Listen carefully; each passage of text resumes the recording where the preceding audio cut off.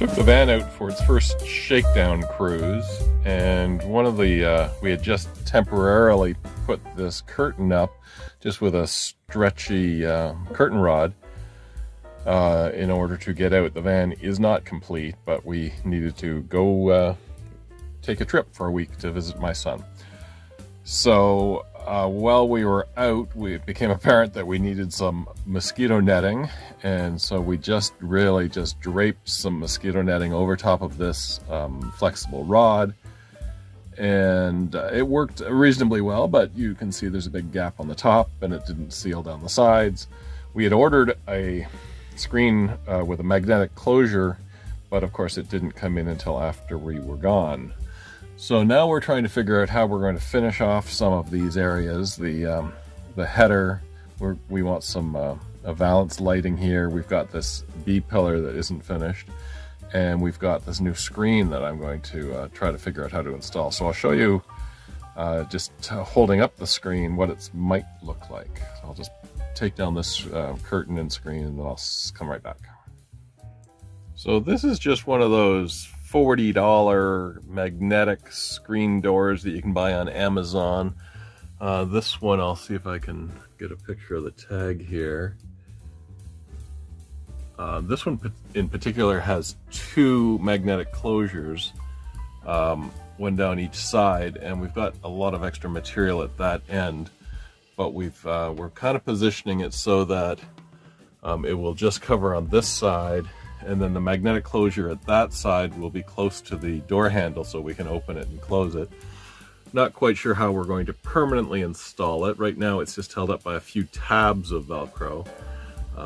Ideally they've given you enough Velcro to go around all three sides. But up top I'll probably put the Velcro and then attach it to the bolts that are holding the track for the top part of the sliding door back there.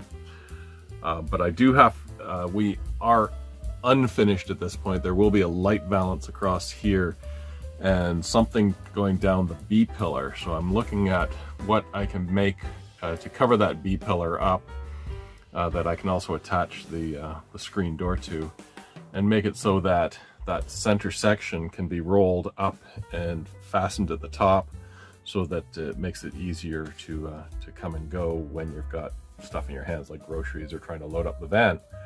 So that's what's happening right now. We're going to figure out how to cover up the B-pillar and how to fasten the light valance and ultimately the screen door. This is the opposite side, the B-pillar on the opposite side of the van. I've already made this piece of wood that will eventually be covered in fabric. It has some depth to it, so at the top it's kind of flush with the headliner, but then it opens up so that I can then extend that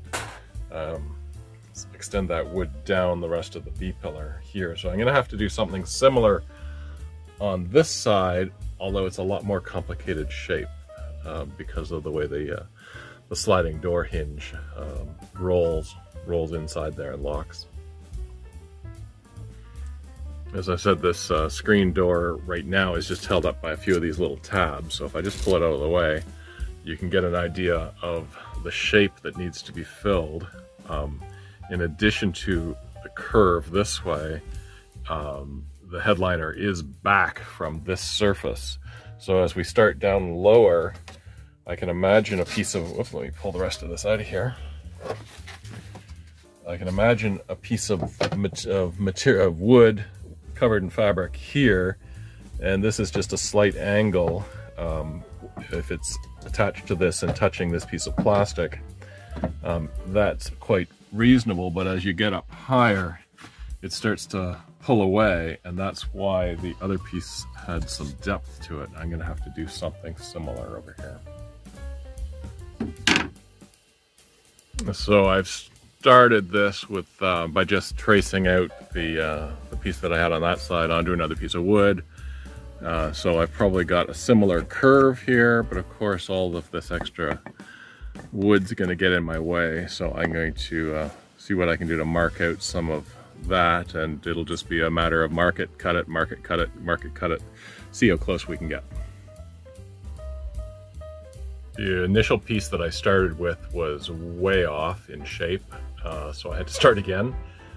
This is probably 10 refits back and forth, back and forth. I have added some thickness to it to fill in the gap coming back here. I'll pull this out and I'll show you what I did to give it that thickness.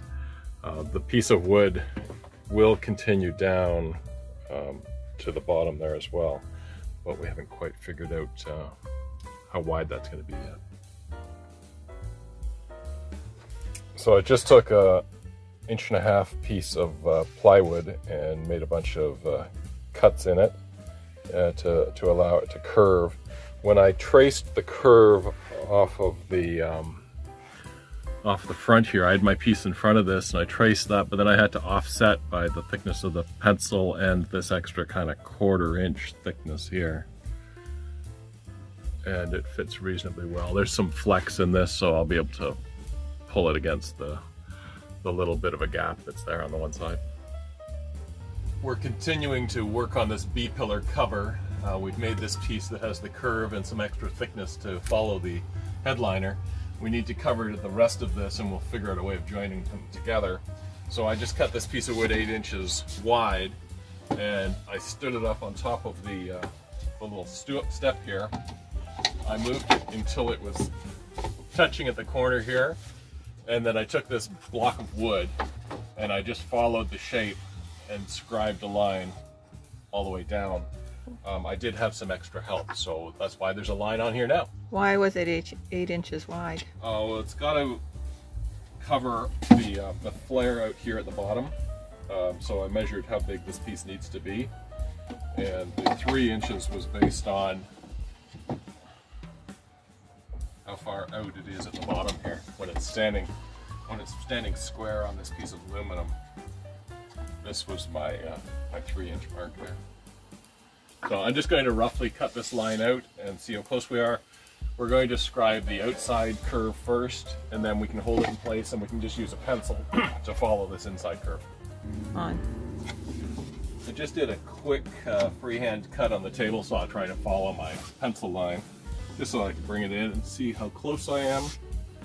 I've actually got probably half to 3/4 of an inch here, but I have to take off, so I'm going to use this larger washer and I'll just run my pencil down. The hard part is trying to make sure the wood doesn't move while you're doing it.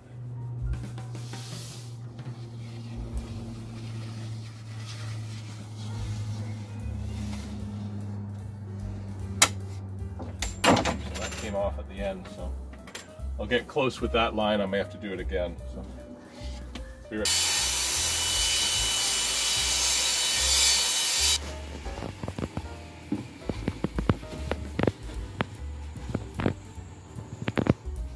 How does it fit? It's not bad. There's still a 1/4 of an inch down here. I'll use my smaller washer and see if I can get it closer. I have to also watch that I'm not getting too close. I got lots of room at the back here.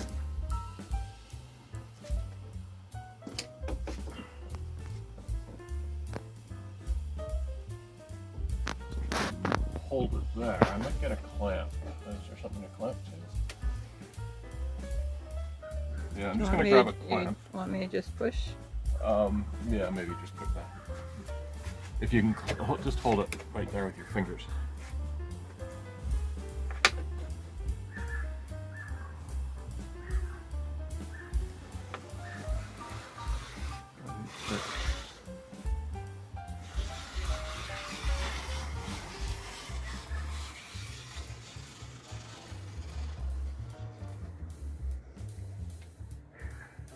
That should be good. Okay.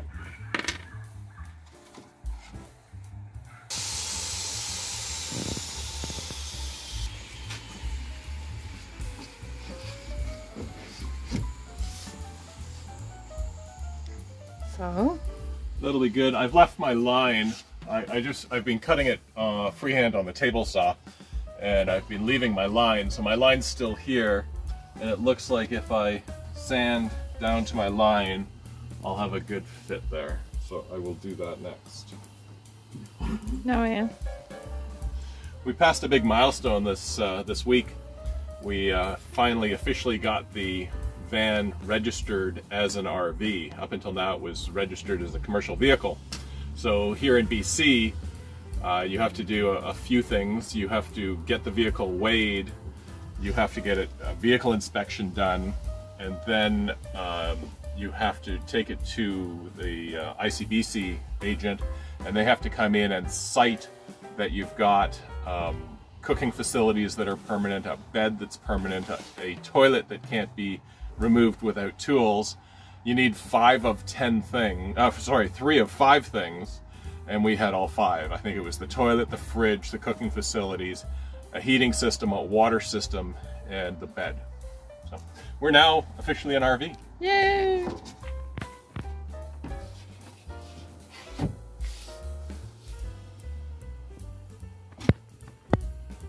That looks pretty good. In woodworking, you never actually want to take your line right off because then you lose reference as to how far you are. So I tried to come to the line without going past it.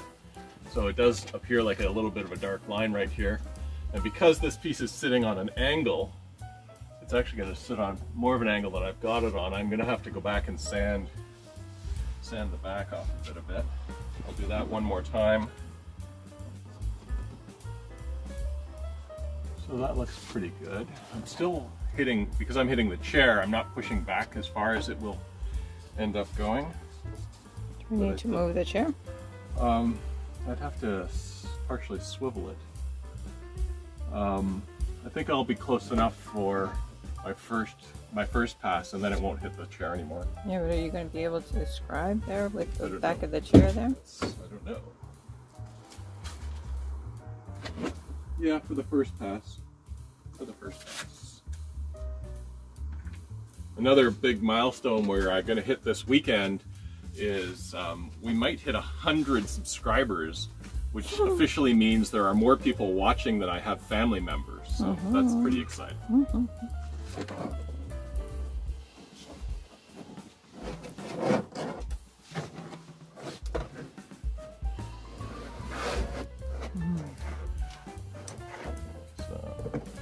I won't get close to this pencil line.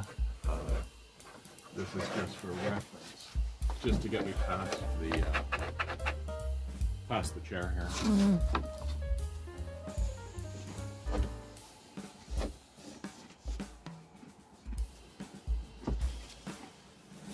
First kick of the can. I'm chewing an Oreo cookie, so now I can't talk.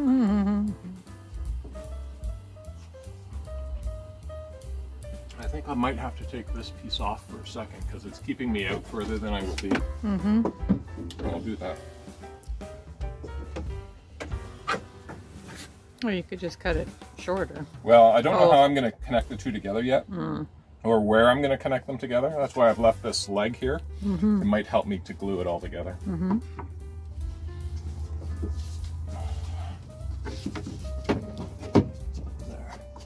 So now we can push that right against that piece of plastic. Get a feel for it. Do you need me to do that?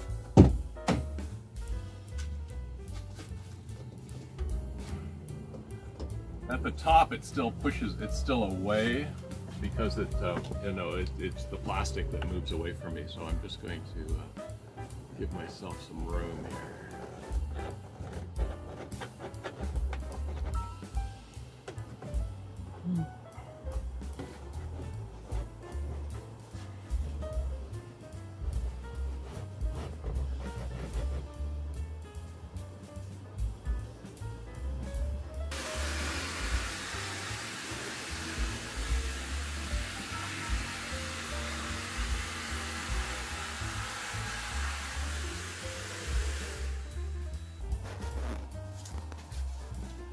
Okay. Starting to look good. I'm not thinking that I'm going to actually be flush to this piece of plastic because it waves a bit and it moves a bit with pressure. So I think I'm just going to stay past it, and I'll just wrap the fabric right around and let it touch the fabric. But it seems to be getting there.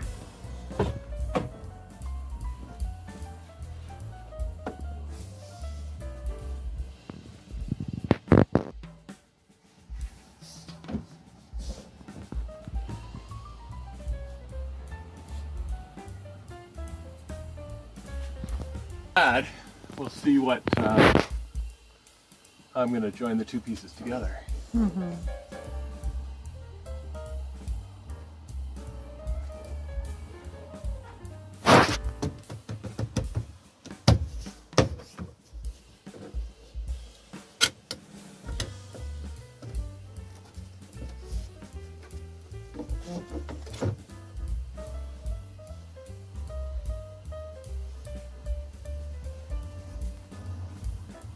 What are you thinking?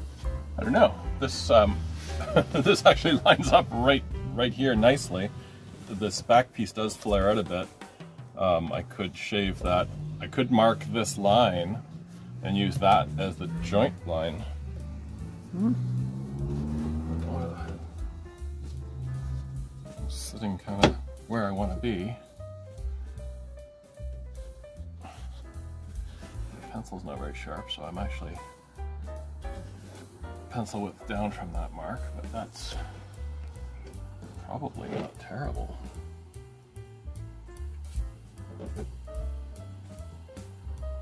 And not terrible is the standard that we're going for. All right. So we've got the first piece back in place. It's tied up against the ceiling. This piece is going to come over top, so I'm going to cut this part of the wood out, and then I've got this plywood that is the thickening piece that I use there that'll help me join the two together. I drew a line, but my pencil wasn't very sharp, so I'm just going to scribe a line with this knife.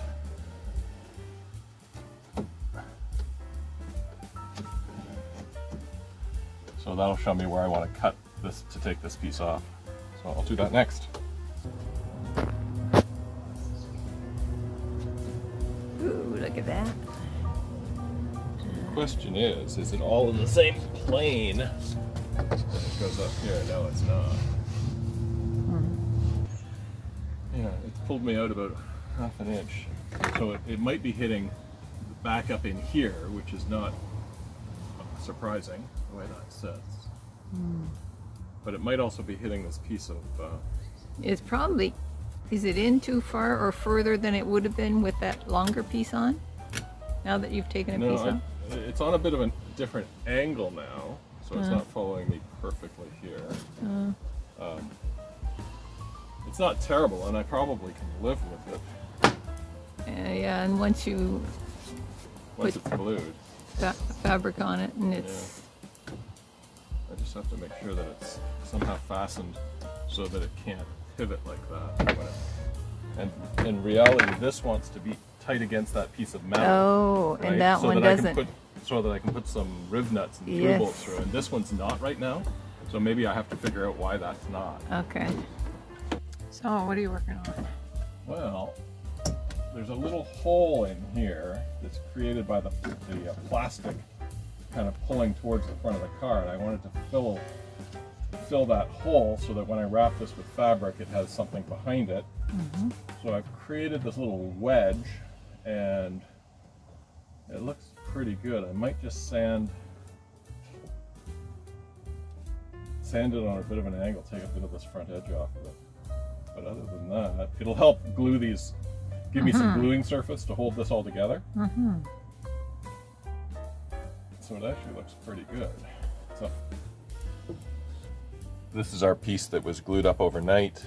We've got the two upper and lower pieces glued together. They're held in by this original piece that formed the curve, and then this extra little fillet that was needed. This will be the first time just to see if it'll actually fit.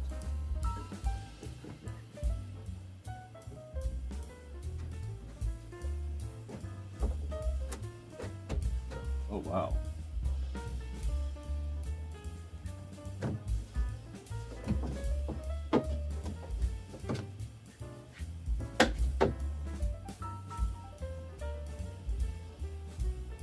Well, that's surprising. That's not bad. A little bit of sanding here.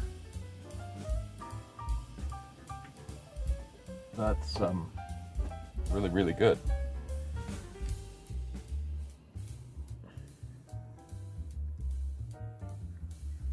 Not quite enough light in here to see all of that.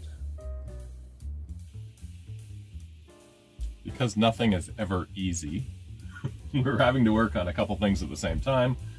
This B-pillar is our main project, but it kind of diverted us into this curtain. This curtain's held in by this upper panel. It will roll up and be held by some straps in this area here. The bottom edge is hanging away from the door because it's doors on an angle, so we want to put something at the bottom that we can fasten the bottom of the curtain to the door. One idea was some snaps. The other idea is we found this magnetic flexible strip that came with our robot vacuum. You're supposed to put it across doorways to keep the robot from going into rooms, but it's magnetic and it's flexible. So we think we can sew it into the bottom of the curtain and use it to help hold the bottom. It'll help weigh the curtain down, but it might have enough magnet to hold it against the metal door. We've been working on the B-pillar this morning. We've got this one ready for fabric, and when we were figuring out how to attach it to the metal part of the B-pillar, we decided to use some riv nuts, and in that discussion we decided that a handrail might be nice. So we've made a quick little handrail out of some 80/20, and this is Monique's first attempt using it coming into the van. Oh yeah, that'll be great.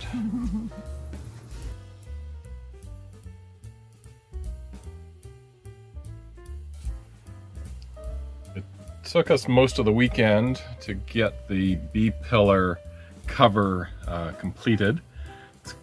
Covered in fabric. In the middle of the process, we decided to add this handhold. It's held on by the riv nuts that were just fastening the B-pillar cover in place. While we were doing it, we added a 12-volt socket up here and a switch that will control an LED light that's up in here right now. This is a work light that's lighting the area. I just haven't hooked up the power at the other end. But the B-pillar is virtually complete. The wire runs up in behind there and up to the 12-volt plug and then to the switch. We got really lucky. When we put this handle in, we used some pre-existing holes that used to hold the bulkhead in place, just made them larger. But when I closed the door, the handle misses. Whoops!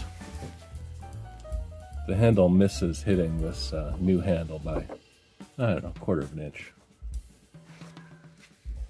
Of course, the screen. The whole idea was to come up with a way of holding the screen on. So we've still got that to do. But I think this will be the end of this video for now. Like I say, the handle sneaks in just perfectly behind that. It opens